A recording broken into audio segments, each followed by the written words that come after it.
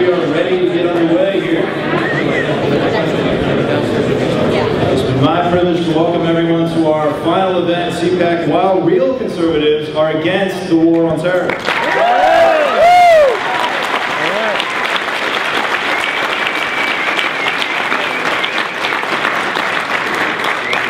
Before we start, I want to thank the people with whom otherwise this event would not have been possible. Campaign for Liberty staffers for putting it together. Also want to thank the Ladies of Liberty Alliance.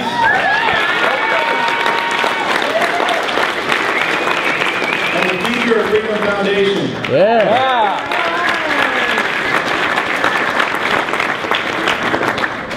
It's hard to believe that 3 days is already over, but this has been so packed with activities, it's gone by quickly. We started out the week kicking it off with a Lincoln on Liberty friend or foe event, and I think we answered that question. Then we followed it up, like I've been saying, with a Tom Woods event on nullification. So we nullified the idea that states could not stand up to the federal government. And then if you missed the Liberty Forum Thursday night, you missed something special, because the judge and Ron just delivered great speeches on Thursday night. So we hope to have the video up as soon as all of us wake up sometime in the middle of next week. We'll get that up on the website so everyone can see that in the question and answer session with Tom Woods. Then we moved to our events yesterday, panel participations, standing around, passing out lots and lots of flyers to everyone. Our event last night was a great success with Gary Johnson and Tim Carney and Mike Church.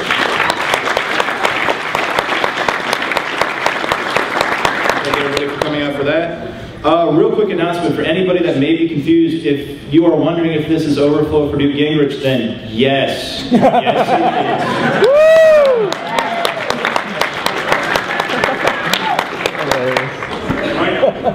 Or if you actually wanted to hear some real conservatism for a change, then you're exactly where you need to be.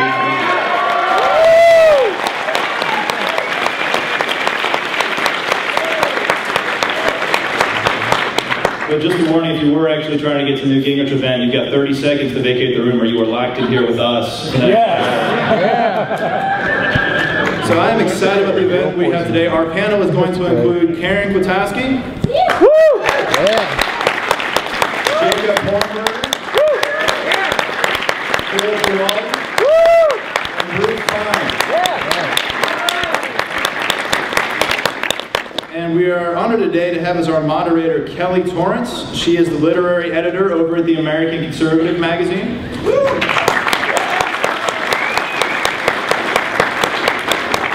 She is a native of Canada, actually, who moved here, I believe, about 8.5 years ago. 8.5 years ago. So she brings an international perspective to this event as well. She's a former writer for the Washington Times, too. And I'll let her go ahead and get us started. Ladies and gentlemen, please join me in welcoming Kelly Torrance.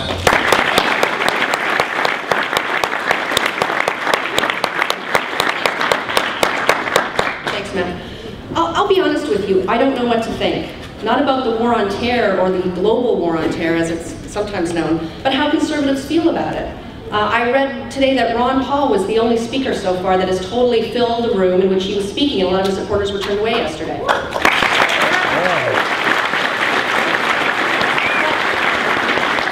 At the same time, Mitt Romney, who everyone I talked to last night thinks is going to be the Republican candidate in 2012. He spoke glowingly of George W. Bush's record here at CPAC. When Dick Cheney made an unscheduled appearance, he came on to chants of "Run, Dick, run." Run! And not in the way that some of you might have liked. But Dick Cheney doesn't need to run, because Marco Rubio, is considered a rising star of the conservative movement, sounded exactly like him, saying that America must do whatever it takes, for however long it takes, to defeat radical Islamic terrorism. We talk about perpetual war. But Barack Obama gives me hope. Not that he'd end the war. His liberal supporters might have been surprised, but I wasn't. I first came to DC as an intern in 1999 during the time of the Kosovo War. When I went back home to Vancouver, I went to anti-war protests, and the only people who were there were Serbians and communists.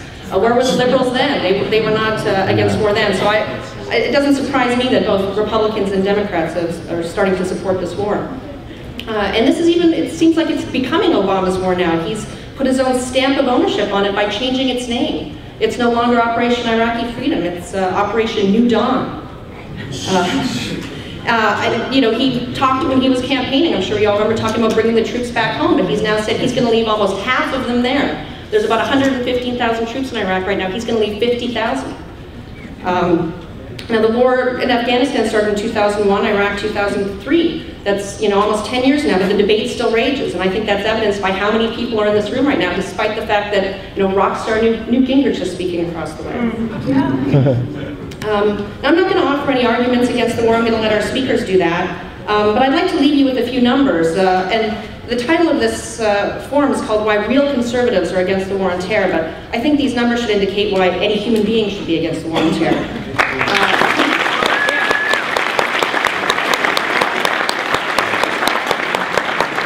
As of January of this year, 4,377 American troops have died as a result of the war in Iraq. 31,639 were injured, 20% of those serious injuries. We're talking brain and spinal injuries.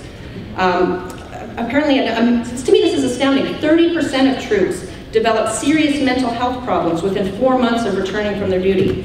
And that's not even talking about the Iraqi civilians who've been killed, and the numbers there nobody knows. Estimates have ranged from 50,000 to 600,000. But I'll get to our panel now, who will give you even more reasons to be against it if you needed them. First up is Phil Giraldi. He's a former CIA counterterrorism specialist and military intelligence officer. He's the current Francis Walsingham Fellow at the American Conservative Defense Alliance, and he's a frequent Campaign for Liberty contributor. Welcome, Phil.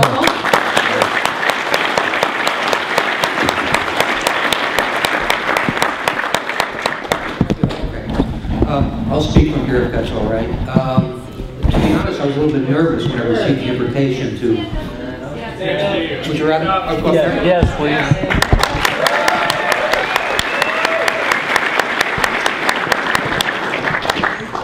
Yeah, I was a little bit nervous when I received the invitation to appear on this panel because I thought it might be some kind of trick to get the four of us in a room at the CPAC conference. There's certainly a lot of people who would like to do that for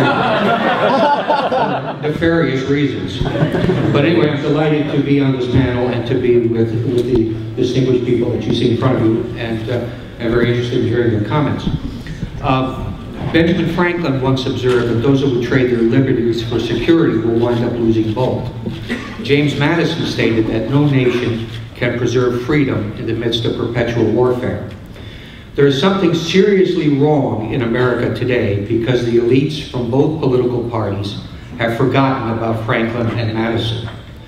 I'm going to speak to you about security policies and the greatly exaggerated fear of terrorism that have driven much of both foreign and domestic policy since 9/11.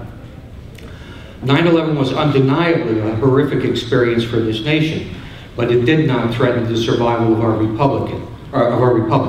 Its perpetrators do not do so today.